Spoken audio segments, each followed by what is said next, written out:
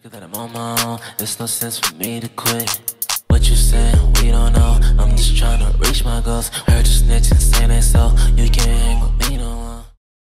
What's up guys, man? Christopher that's and I'm back with another amazing video, man. Now today we got when heroes get arrested by dumb cops, man. This is uploaded by Court and Crime Chronicles. It was posted not sure when, but it already has 55,000 views.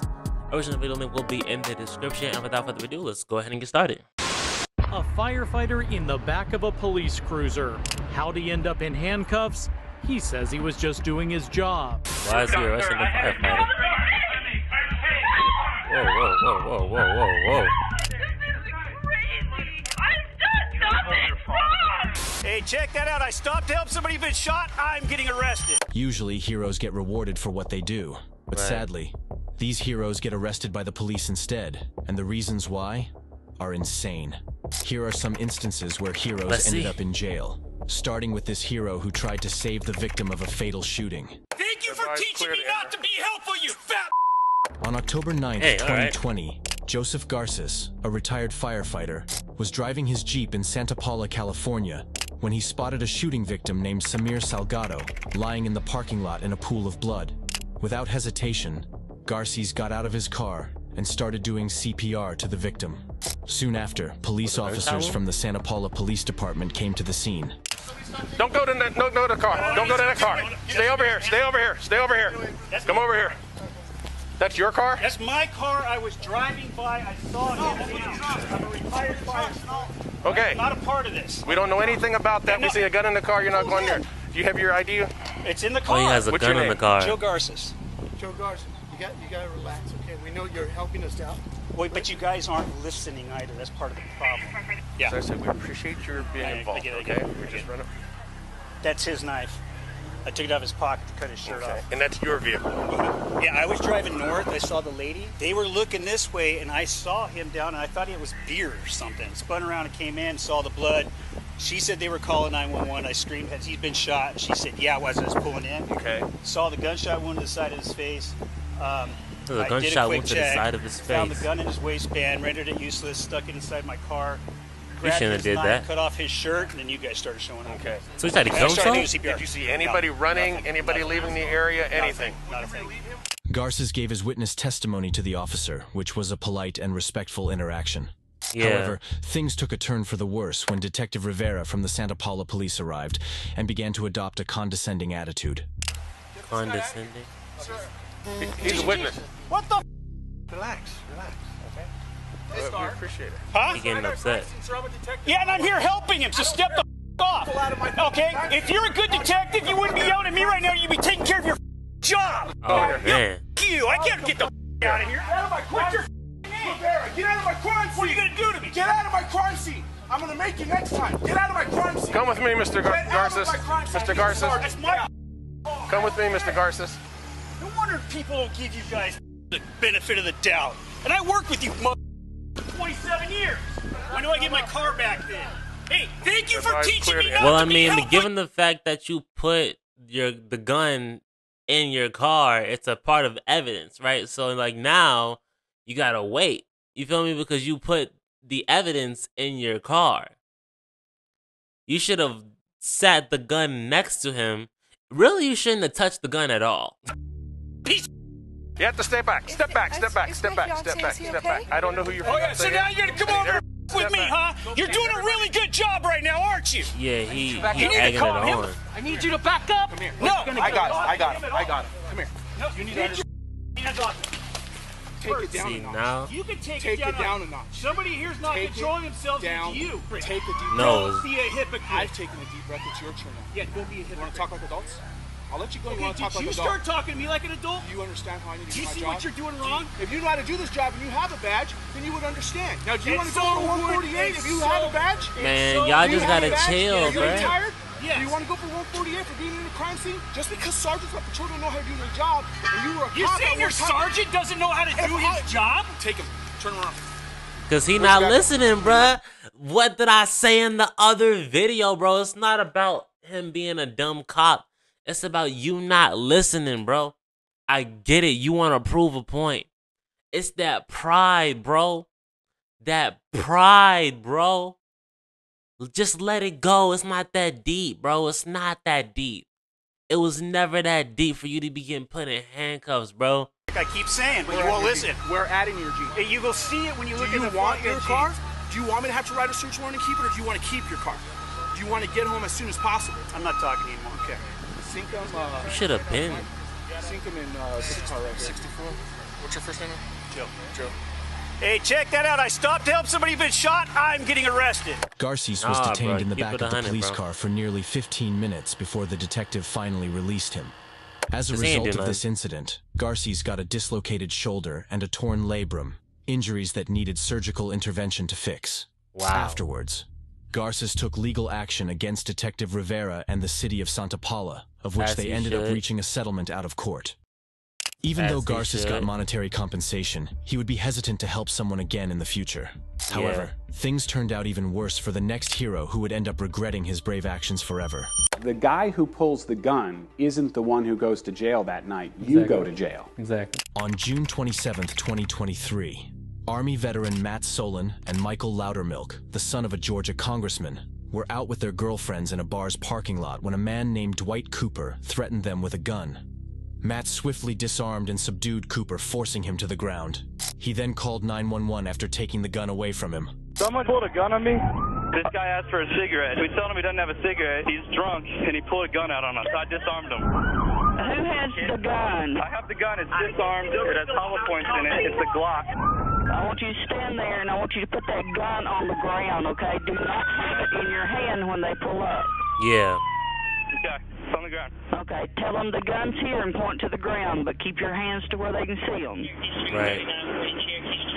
Okay, come on. All right, thank you. Where did that come from? It came from him bleeding from the head. The guy bleeding from the head? Yes, sir. I'm the victim. I don't know who you are. I don't know who you are. Okay, do you think people ever lie to the police? Is it possible? I could have got shot today. Yep, me too. That's my job. I was in the military for 6 years. I think I know that. That don't mean nothing, bro. I know exactly what danger is. If I'm not armed, you want to test me or frisk me or whatever? You're fine. Just don't move, and there's no issue with that. Don't go reaching in your pocket, man. You just He literally said, "Don't move." Don't be stupid.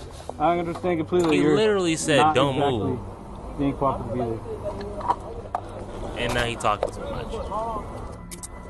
I'm putting him in my car. Sure. Did I do something wrong? I don't know what's going on. We're trying to detain you to figure out what's going on. Does that make sense? Yeah, but did I do something wrong? Did I do something wrong or no?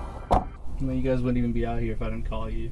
Look at it this way, man. Anytime we show up on a call, we have to do what we can for safety reasons until we can safely ask everybody questions. We got one guy with a gun, one guy bleeding, so we detain, and we wait till everything calms down, then we start asking questions and kind of figure out what happens in the scenario, just so you know why you're sitting back here. No, I have no idea why I'm sitting back here. It doesn't explain anything. Well, he told you. Yes, sir. I had it under control, I feel like. You had what under control? The whole situation. I had him on the ground. I had him taken care of until the ambulance. I had it disarmed. And what else did you guys do? All I'm told is that you're the Why are last you one to have the talking so gun. much? You started touching your pockets and everything. I asked you not to, and you're like, hey, I'm the hero, or whatever you were saying. Okay, sorry, sir. So- I see your perspective. Matt got arrested and was later charged with felony possession of a firearm. Felony Later, possession both of a the police firearm. chief and Matt spoke to the media and explained what happened that day and the unjust reasons behind his wrongful arrest. In your view, is Matt Solon a hero? During his initial response, that yes, I agree with that comment. I think when the second act was taken, that's where the lines crossed, where he protected himself and the people he was with, and I commend him for that. Then part two is where he took action beyond that, and that's where he did cross the line. Did that appear to be punitive rather than defensive? Yes, that's what I saw. But Matt told a different story. I asked over and over and over again, what am I being arrested for? And Officer O'Brien said, he has rights too. The gunman has rights. The gunman has rights too. He was restrained and you hit him while he was restrained and that's why you're going to jail. And I was like, he's never been restrained. He's not restrained. How long were you in jail? About 35 hours. The guy who pulls the gun isn't the one who goes to jail that night. You go to jail. Exactly. He isn't arrested till the next month. No, and he's giving his gun back. They're going to see And this. listen, if that was a black guy, people would have been so quick to feel like, oh, they only did that because he was black. Black Lives Matter, this, that, and the third. But this is a white guy. This is a white guy. This is pale skin, blue eyes.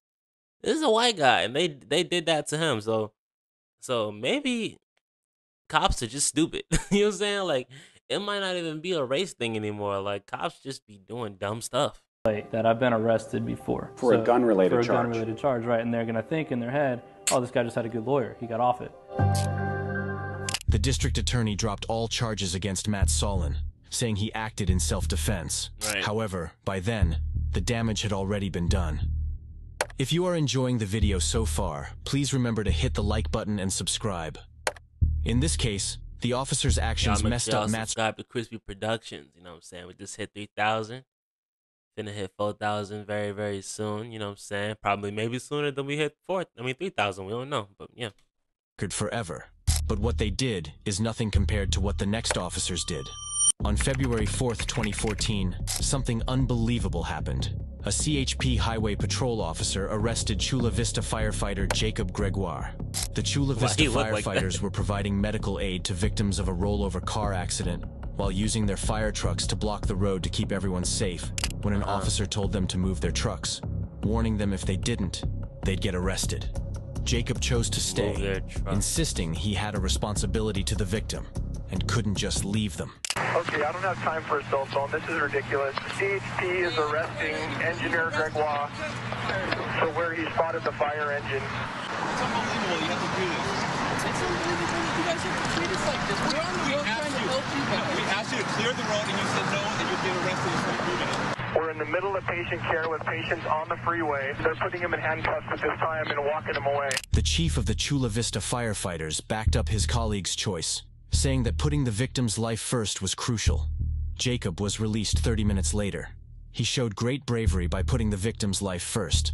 But in the next case, another hero faced serious They arrested, they put him in the back of the police car while there was victims still on the street.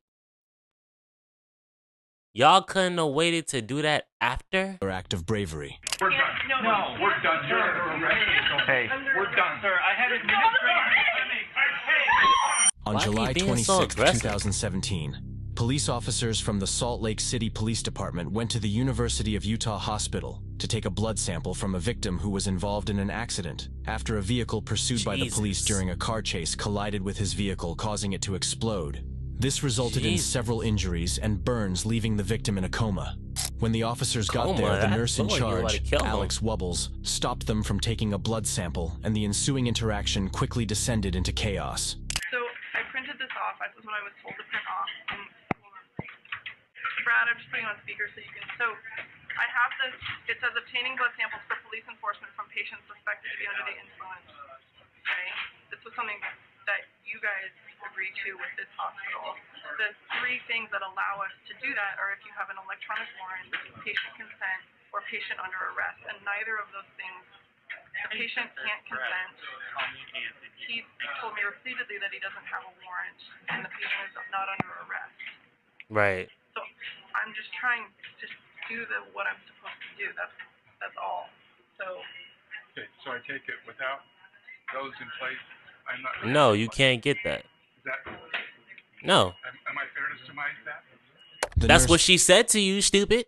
That's what she said to you. That's what she said. From the unconscious patient, citing it was against hospital policy and legal regulations. Right. It was unsurprising that the officers failed to meet the necessary requirements. Their motive for seeking the blood sample was questionable. They sought to determine if the victim had consumed any drugs or alcohol, potentially to justify the car crash, as police regulations strongly discourage high-speed chases on busy traffic to avoid endangering civilian lives, a protocol the officers seem to have neglected, resulting in the crash. Right. I have no idea why he's blaming me. I'm just representing. Why are you blaming the passenger? She's the one that has told me no. She's not telling you no. She's not telling you no. She doesn't care about this whole situation.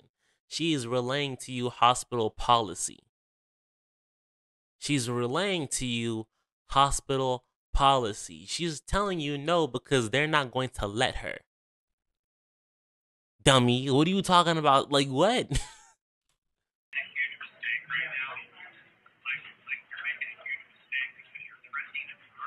Frustrated about not having his way, the officer did something really shocking. Oh, please. No, we're done. No, we're done. You're arrested. Hey, Get we're him. done, sir. Get him. What is wrong with him? seriously. Payne.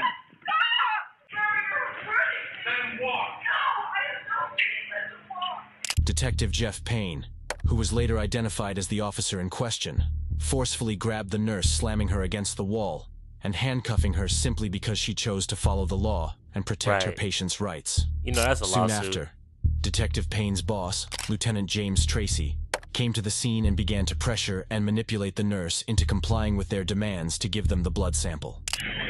So the whole place is corrupt. You're telling me what your policy is, and I appreciate that you have a policy. No, I know. No, I'm not trying to do anything. I'm being told what to do and what I've been told. And what I'm trying to tell you is, we wanted blood from this guy. Now, I have talked to people, and there's probably a much better solution that we could have come to. Okay. But all we had to do was the blood. Okay. And my point is, what? There are civil. If we're breaking the law, if we're doing wrong, okay. Just listen to him. Listen to me.